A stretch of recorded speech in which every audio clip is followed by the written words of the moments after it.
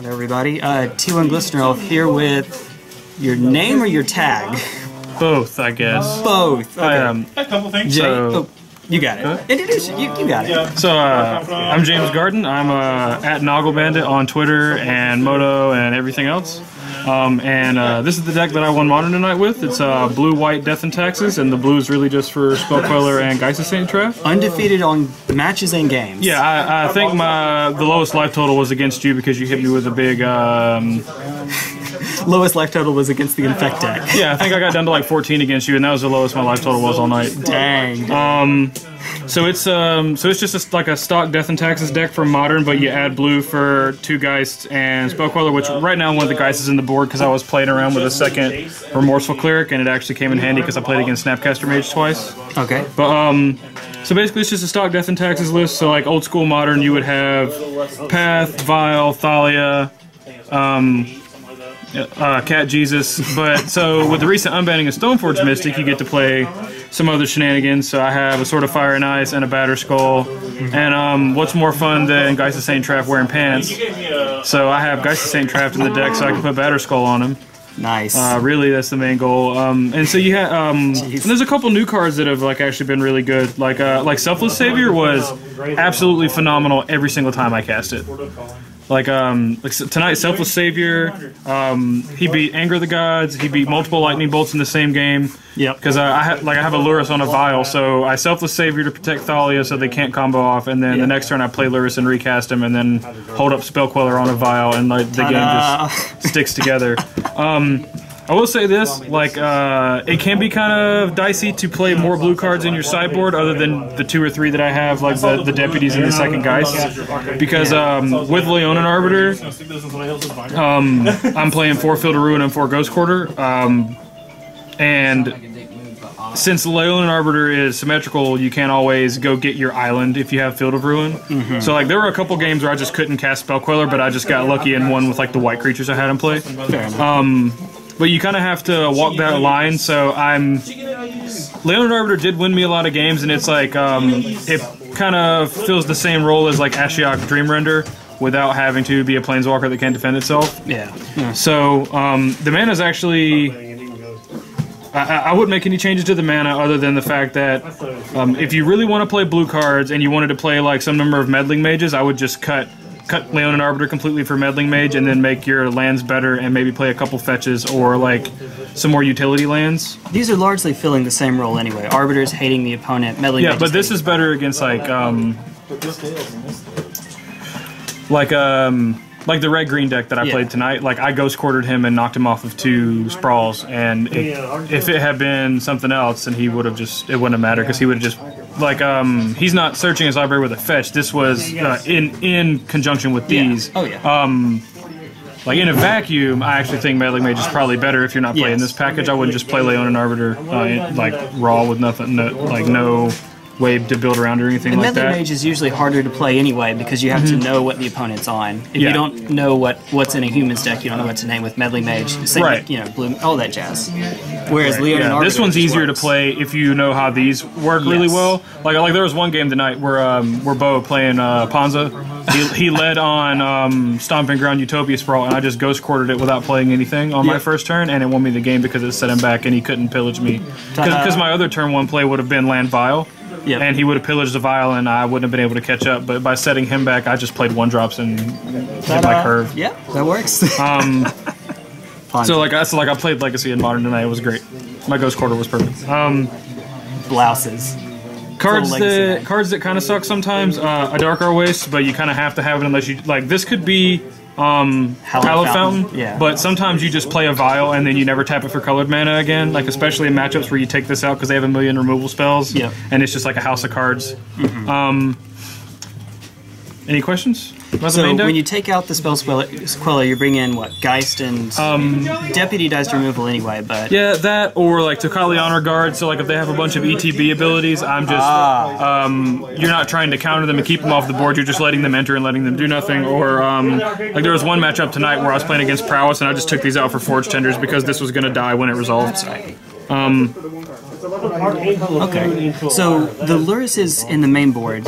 You don't have like there's no way that you could move it as your companion and then take out. You'd have to take You'd out have to cut too much stuff. You can't play any of the Geist, equipment. Queller, the equipment. Oh yeah, because so like if you move Lurrus to the sideboard, you can't play the Stoneforge package unless you want to play cheaper equipment, which I'm not. I mean, I'm sure there's something you could play, but it wouldn't be as good as the swords. Okay. A lot of people ask me every time I cast it tonight, like, why Fire and Ice instead of Feast and Famine, but the thing is, like, a lot of the removal that I've seen right now is red, and I have these and these anyway, so I'm not as worried about Fatal Push. I'm more worried about creatures blocking, and there's more red and blue creatures at this particular store that I'm worried about blocking. Depending on where I'm playing, you swap those, but I would never take this completely out of my deck. Like playing Andrew on Through the Breach tonight. Like, I just hosed him because I killed a Snapcaster Mage every time, and like drawing cards was great. It just kept me with enough fuel to where he couldn't clear the board and set up for a Through the Breach because I had too many permanents, so it wouldn't have killed me. Can't bolt you, can't command it, can't charm. I mean, they can tap it down, but they can't bounce it. Right. All that jazz. Yeah, but other than that, Remorseful Cleric in the main board as a 2-of. Is it just a catch-all against like a Snapcaster Dredge, Renin 6. I used it to be Renin 6 tonight. I used it to be Snapcaster Mage tonight. Like this, getting rid of a lightning bolt that Snapcaster Mage was targeting completely won me the game because he had 5 lands in play, an Emrakul and 2 Through the Breaches, and I had seen the Through the Breaches, and so I had a Thalia in play and he was on 5, so he tried to end of turn Snapcaster Bolt to set up for Through the Breach. Okay. And I vialed this in and exiled his graveyard in response to the trigger, and he just lost the game because of it. And I imagine we could get into a situation where we could just keep doing it. I did that against him, and just his graveyard was gone for the rest of the game because he ended up casting like 2 or 3 Snapcasters over the course of the game. Okay. Okay. And obviously there has to be a lot of colorless mana for Field and Ghost Quarter to do their thing. Yeah. 2 planes, 1 island to get with the fields. Yeah. Well, so you're going to play any number of these playing taxes, but there's an island because of the fields instead of... It's not Encroaching Waste. What is it? The one where if they have 4 you can activate? Yeah. So instead of Tectonic Edge, I chose Field of Ruin so that I could fetch the island and play less like actual blue sources because there's not a Horizon land that makes blue and white. If there was, then I just wouldn't play a Adarkar Wastes at all, probably. Is there a world where you can see yourself having more mainboard Geist? Yeah. When we play tested earlier today before the tournament, I had no 4th Spell Queller, a Geist in the main, and I was playing a what is it? I was playing a Worship.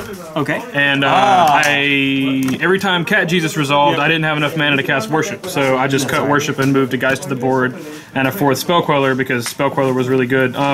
And Thalia Worship. I mean, obviously it makes sense. It's a creature deck with Worship. Exactly. And I'm just used to playing a Worship with like the green-white mid-range deck for Modern, or like sometimes like Bant Company if I play it in Modern. Sure. Which has been a while since I played a deck like this. So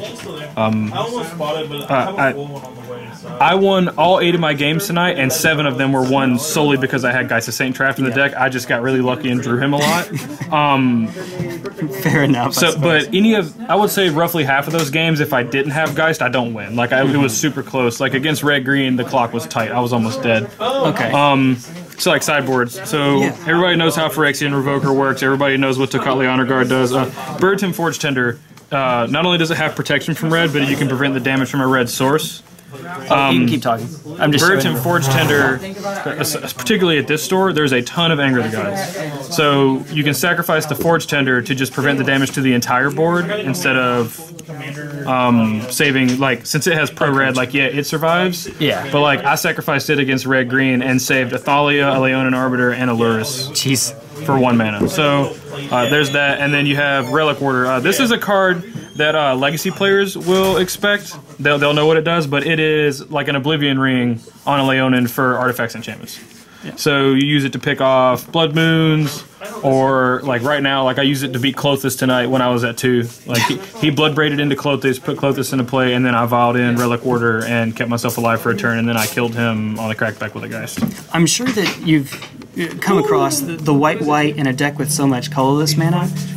There was one time where I couldn't cast it, and he blew my Vial up again against Red-Green in the finals. Yeah. He blew my Vial up with a Pillage, and then I drew this the next turn and couldn't cast it. And I Lurrused.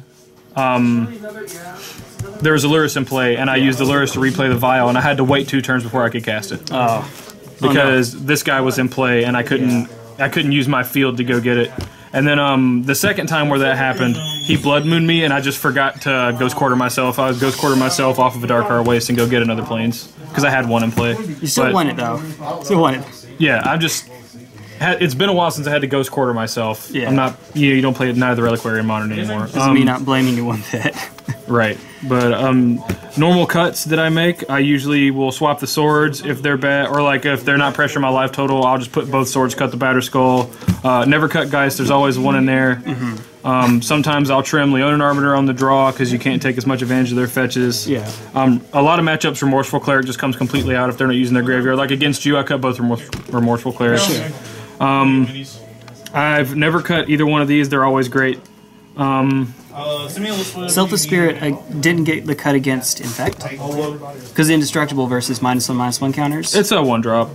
That's fair. It blocks. That's true. Unless you give it him, like, I throw it under the bus, and then, like, if I have a Geist in play and I'm trying to set up to kill you, I use this. So, it's like a lot of the time, I had a Geist that would trade for your guy with the Rancor on it. Yeah.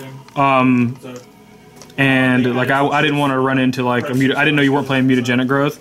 So if I block with the Geist that I had in game 2 and then sacrifice this, Geist makes it and I can kill you on the crackback.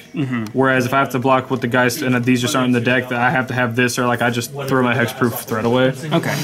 But I had to jam it on turn 3 so that I could put a clock on you. Otherwise, I just like literally have no chance in the game at all. Gotcha. I cut, and I always, every time on the draw, cut one Aether Vial. Sometimes I'll cut one Field of Ruin if I know Leonin Arbiter isn't going to be a huge deal in the matchup, because it takes mana to activate, and like if you have a Vial in your hand, you usually don't care. That's probably incorrect. I don't really feel comfortable cutting a land in a deck with this few lands all the time, makes sense, play versus draw, but yeah. There's a lot of the creatures that you just like have to have a lot of the time, so cutting a land and a Vial on the draw is sometimes easier than making a decision that could cause you to lose the game if you don't have them in your deck. And in your defense, it's 23 lands in a deck that curve tops on 3 with Aether Vial. Right. So yeah, it makes sense. I think you have one land to give. All right. But yeah, and that's about it. Yeah, there we go. It's pretty simple. It's really bad against removal. Note to self. I'm glad I dodged the Jund player in the ring. Also, I won the lottery tonight because I blew someone up with Eiganjo Castle in Modern. That's never happened before. Okay, do tell. Thalia, Geist. Well, I used it to prevent 2 damage from an Anger on Geist against red-green, and I used it to save a Thalia from a... Is it Charm? Wait a minute, wait. Is it Charm is the 2 damage? Yeah, you're right, it's 2. And then he picked my land up and read it, and then I won the game. Ta-da! It was great. Alright, well thank you, man. Appreciate it. The worst thing that happened to me tonight was I put a sword and a Batterskull on a Germ, and then the Germ got Archmage charmed, and I got slapped with both of those equipment. And then I won anyway because I was very lucky. You drew Geist? I can't remember what... I returned the Batterskull to my hand with the activated ability. Okay. And then just blocked the sword. Ta-da!